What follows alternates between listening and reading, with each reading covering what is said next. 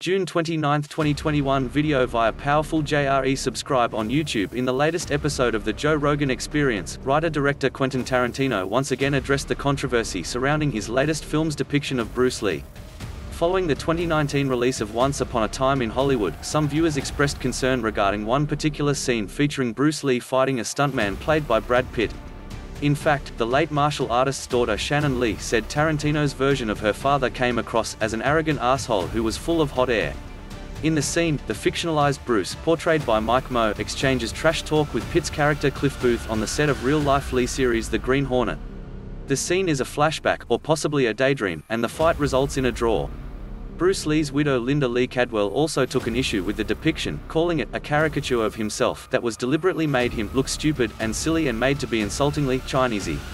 Mike Moe defended the scene, and at the time Tarantino maintained that Lee had a reputation in Hollywood at the time as kind of an arrogant guy. Judging from his interview with Rogan, the 58-year-old Quentin's thoughts on the scene haven't changed much. "Where I'm coming from is, I can understand his daughter having a problem with it, it's her fucking father. I get that," he told Rogan at the 0:30 point of the clip above. "But anybody else? Go suck a dick." And the thing about it, though, is even if you just look at it, it's obvious Cliff tricked him. That's how he was able to do it, he tricked him.